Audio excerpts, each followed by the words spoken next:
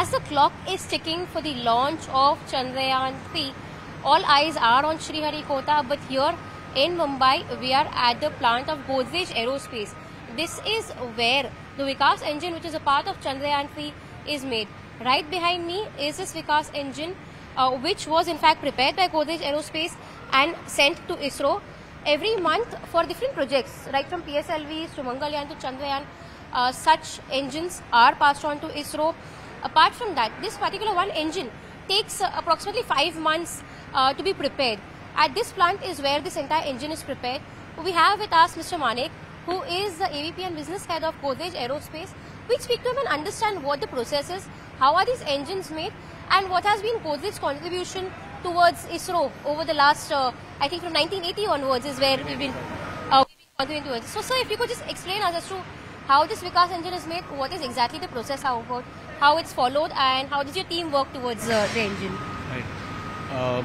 We have been working with ISRO since 1985, as rightly put, and Vikas has been one of the main workhorses and the hardware for which is manufactured at Godrej Aerospace since almost 2 decades now. Similar engine will be going up tomorrow. Vikas engine is largely made up of steel, and the process starts with cutting the sheets on the laser and then rolling them into various shapes, welding, and then creating the thrust chamber, as we call it. And then on the thrust chamber there are many other machine components like pumps, turbines, which are assembled.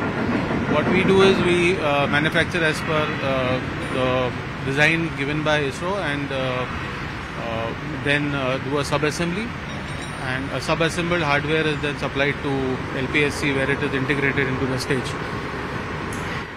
So what exactly is happening around here? Like, on our left and on our right, we're seeing that there is some kind of a sheet that's put out, which is put into shape.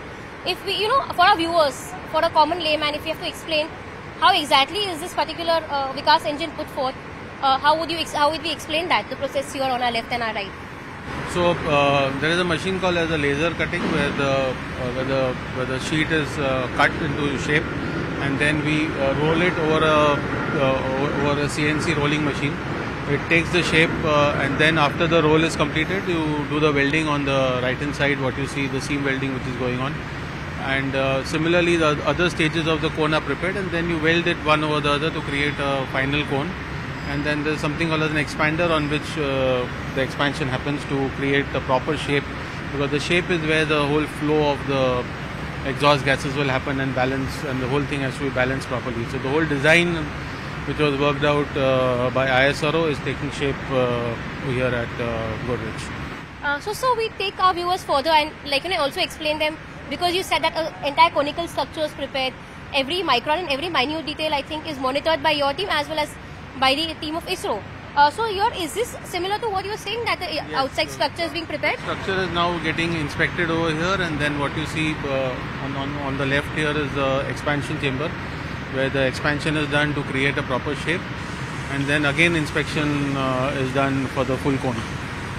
So apart from say Chandrayaan 3, since you have been working since 1985 onwards, what are the other projects of ISRO that you all have contributed towards? So we also contribute towards the cryo stage of the third stage of LMB-3 spacecraft, which is the cryo stage. So hardware for the same is also manufactured here, and then there are some thruster components which we also manufacture and give it to LPSC.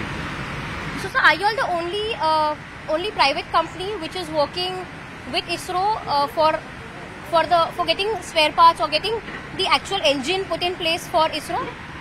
We are one of the large companies of the consortium. There are other companies also which are working with ISRO and contributing to the national cause. So we are one of the large suppliers of the engine hardware components. So after what we saw, that of course Chandrayaan 2 had a successful launch, but the soft landing on the south pole of moon failed. Do you think this, all eyes are right now on Sriharikota, considering that this is expected to be a breakthrough, because this technology will further help NASA as well to send a manned mission to moon? Definitely all eyes are on India, and like Chairman said yesterday, there are several changes what ISRO has done, and we wish them all the best. all the wishes are with the country and ISRO. So hoping for the best tomorrow. Of course, when it lands on 23rd of August, that's where we cross our fingers.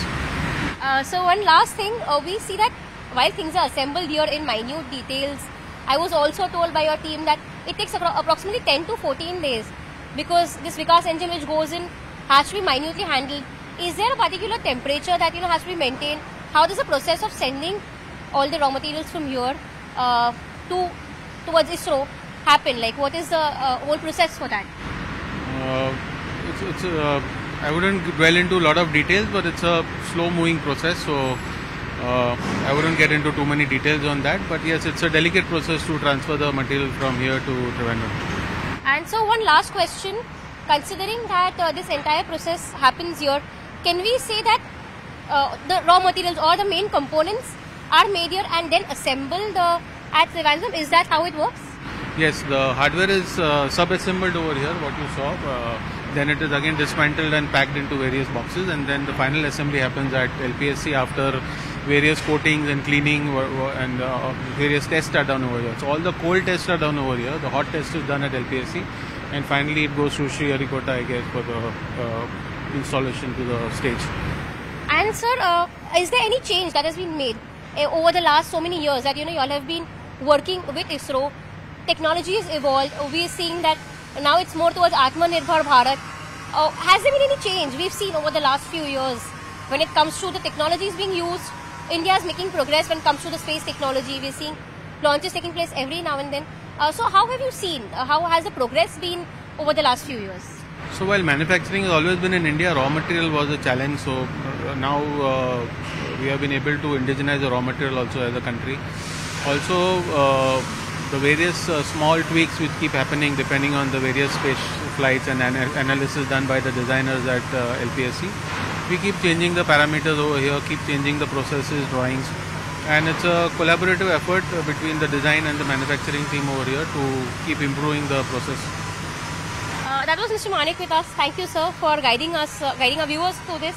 So yes, here it is, the team which has worked hard to get these units, that is Vikas engines in place, which have in fact led the entire installation for Chandrayaan 3, are quite excited to see what their fruits will turn into in the next few days from now.